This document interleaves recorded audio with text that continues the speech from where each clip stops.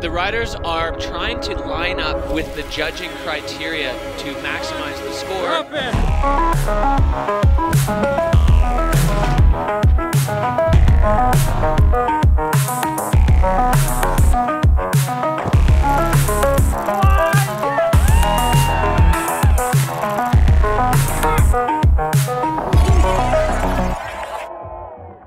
Hello, my name is Lolo Bess. I'm the head of the judges on the Freeride World Tour. To judge freeriding, we're looking at a run using an overall impression, but always considering 5 judging criteria: line, fluidity, control, technique, and air and style. We're judging all the riders on a scale between 1 and 100. All riders start with 50 points, and everything the riders are going to do, either good or bad, will add or take off some points to their original score. Because the score can go only up to 100, it's very important to scale the face accordingly. It's also important for the judges to know that each category has a certain level. A ski woman can score as well as a snowboard man or a snowboard woman. Let's look now at Yu Sasaki's run. So Yu starts from the start number 2. You can already tell that he's quite energetic in his run. And straight from the start to a small jump would have had 1 point to his 50 points original score. Yu started with a pretty high bip. He's at the end of the category, but he's finding a line with barely any tracks, which will add to his line choice. Yu jumped score +1. At this point we're quite surprised, because with the size of the small one that he did before, we thought he would have gone and could have gone for a double. Would have definitely had more points to his overall score.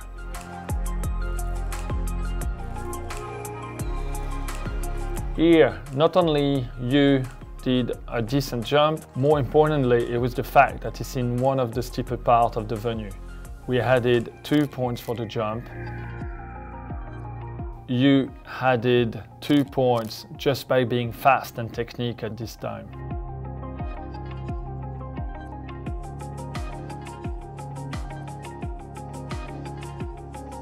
Lining up perfectly this monstrous cliff, could tell that Yu did a very good job at scoping the cliff. You really have to pop hard to pass all those rocks. This is a massive drop and would score him 11 points. Unfortunately for Yu, just here you could tell that he went back, touched nearly his bum and both hands in the snow, and even bounced back with the ski in the air. We took 3 points off. You come back towards the middle of the venue.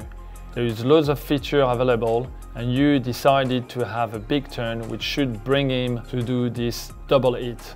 Once again, you could have done that one in double, but choose to turn. This won't give him more points than just 1 for the first jump, and in a way he could actually lose for his line choice. In this instance, we wouldn't take points off.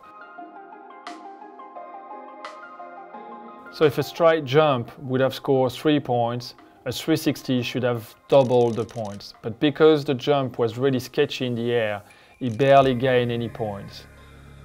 In the landing, he hand dragged, and he lost another 2 points. Overall, the full action rewarded him only of 1 point.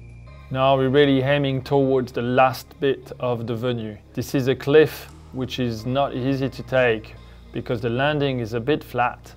And as you can see, there is a lot of snowballs, what we call cookies, in the landing. We added 4 points.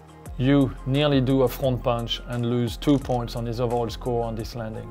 With barely enough time to recover, Yu jump off this last bump, another 2 points on his last jump, and Yu ended with 70 points overall.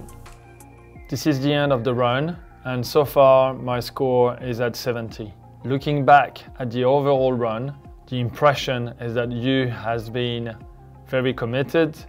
He gave a lot of rhythm and it was fast, but unfortunately had loads of mistakes. Fine-tuning it I'm going to stay at 70. It's time now for all the judges to give their own score. The final score will be an average of all the judges' score. Yu Sasaki will score 70.67. So now you know how judges are scoring. But bear in mind that what's important, it's not really the scoring, but it's the ranking.